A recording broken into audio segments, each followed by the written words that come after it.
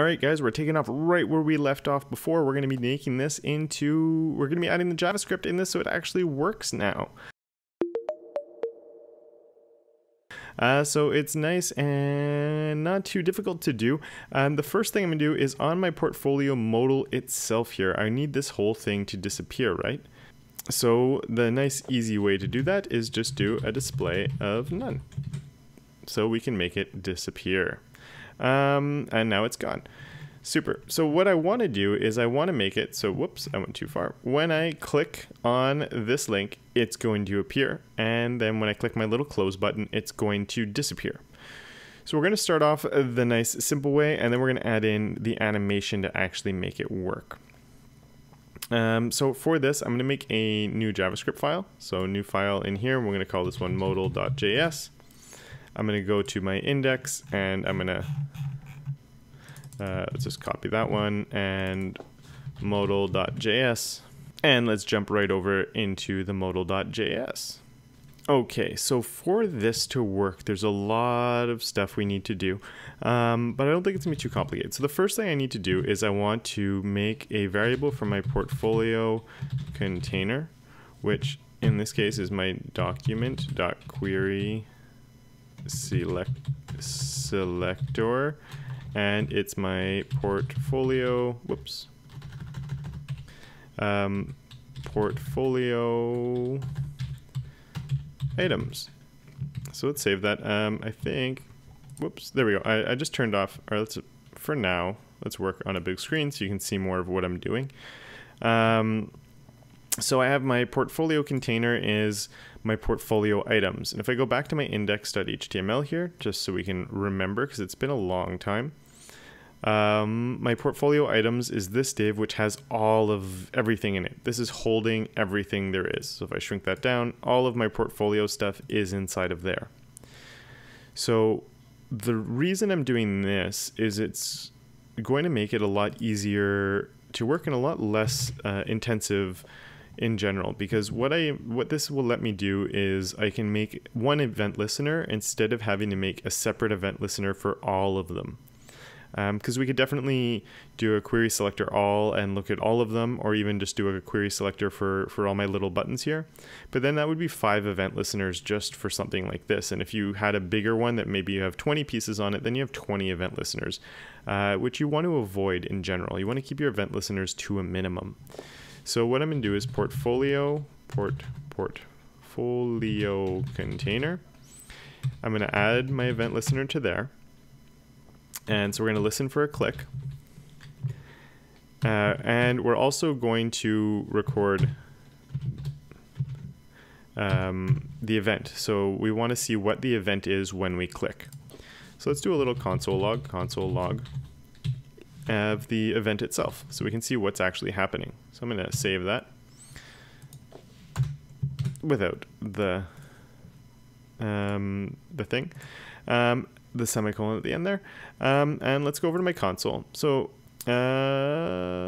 modal.js line 3, 1, 2, 3. Whoops. Save.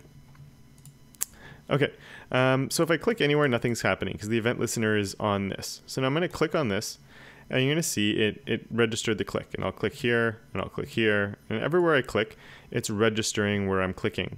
So you can see that if I click in the middle here, its target is the fig caption itself. If I click on the name, the target is the H2 portfolio title. If I click on this, it's the portfolio description. And if I click on the link, well, we're jumping up. So let's also do we want to do a ePrevent default, right? Because we don't want the link to actually work like a link. So let's try that again.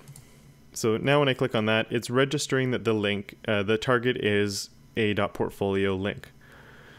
So what I want to do is I want to make a new variable out of that.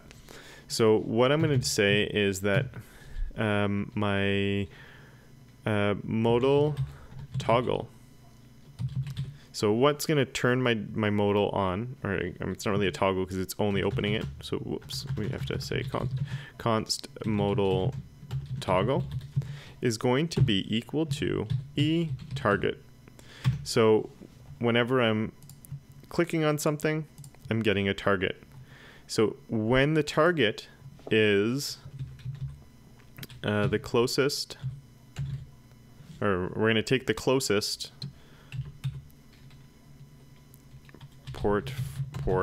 portfolio link.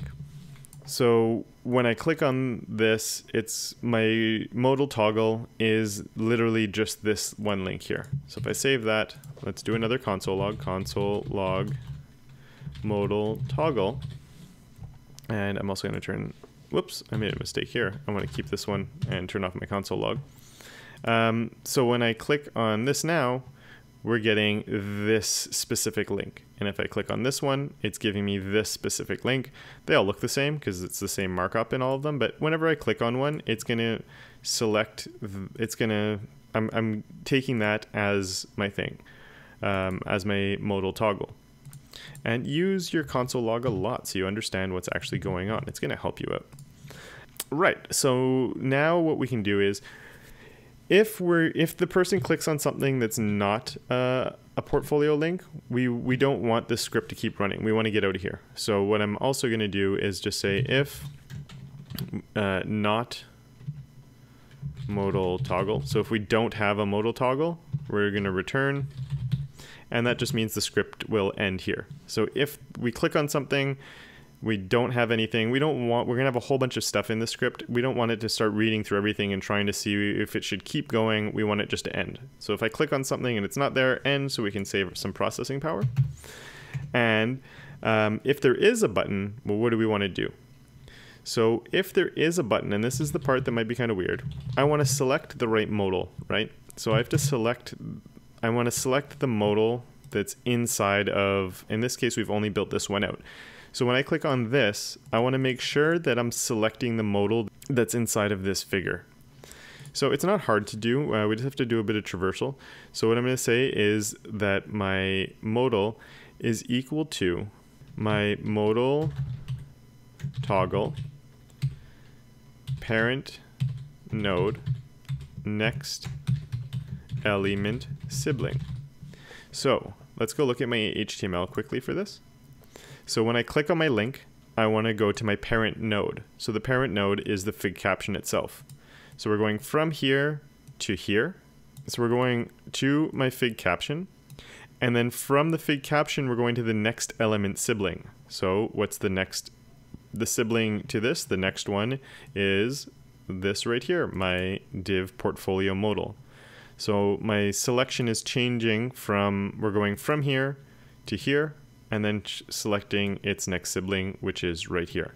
So that's what this is, where the modal itself is the next element sibling to the parent of my modal toggle. I hope that's clear. And so let's do another console log to make sure that's working, because things don't work when you don't console log, because you don't know why. And they don't work. So let's just make sure this is working. So this one, if I click on it, should give me portfolio modal. Now this one shouldn't work because I don't have a modal in here. So this should give me an error. There we go. No, there isn't one. It can't find anything because there is no next element inside of that one. Whereas this one has it. So if I click, it gets portfolio modal. Just to show you, it will get anything. So let's say this was called portfolio, or actually I'll leave that one like that. Let's go to my portfolio item 2. And just after my fig caption here, let's just make a div called test. And I'll save that. So when I click on this one, I get my portfolio modal. But now when I click on this one, I should get test. Or is it this one? There we go. There's my test. So this one's giving me modal, and this one's giving me my test. Because this is the next thing after here, and then we're jumping down to there. So that's working. So we can comment that out and keep going. Okay, so we're getting there. The other thing that we want, so we want to be able to open our box. Yes. So pretty much when somebody clicks on this, we want to open our modal, right? So we could just do modal class list add, and we'll just call it is open. I'm going to save that.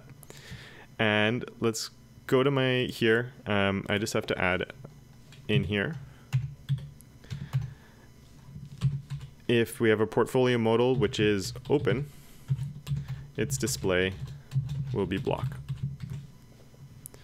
So if I come here now and I click on this, it should work. And of course, it's not working. Why not? Let's go to my inspect mode. And let's go find what I'm looking for. So section, portfolio items, portfolio item 1, fig caption. Oh, here it is. It is open. So it is working. So let's just do a refresh on there. So I have my portfolio modal, and when I click on this, is open is getting added to it, but obviously it's not working. So I screwed up something in my CSS. You have to spell things properly. Display block. Ah, there we go. And now it's open. Cool, good. It's open, but now we have no way of closing it. So we need to add a way to close it in here too. So what I'm going to do, let's get rid of this whole thing because we really don't need it. We want to have my modal close button. So we can do, what should we call it? Let's just call it modal close. No, let's call it close button. Close button. I think that makes more sense. So my close button, in this case, is nice and easy. I can just say modal query selector. And inside of there, we just want to look for my close button, which I think I called close modal, I think. Let's go look.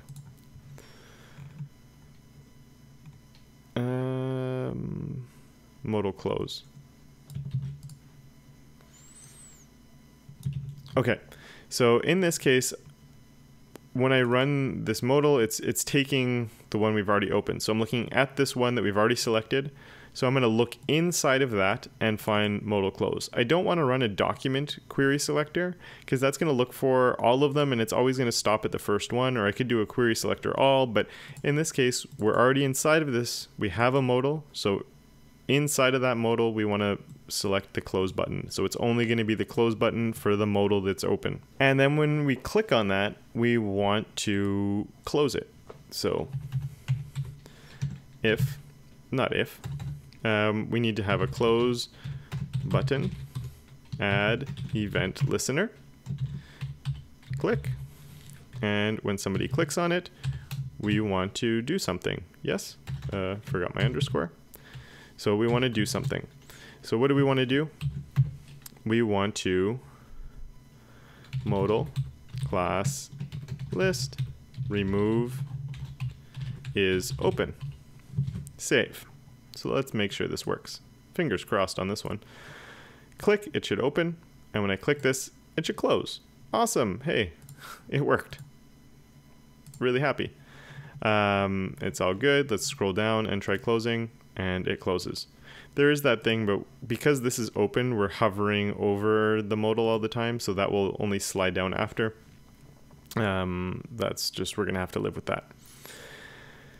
Cool. So I'm pretty happy with how that's working. If you're happy with that, that's great, and you can stop right here. But if you want to know how you can animate it and make it fade in and fade out, head over to the next video, because we're gonna it is a bit more complicated to get that to work, and I want to devote its own video to doing that. So I'll see you over in that video where we'll make it fade in and out.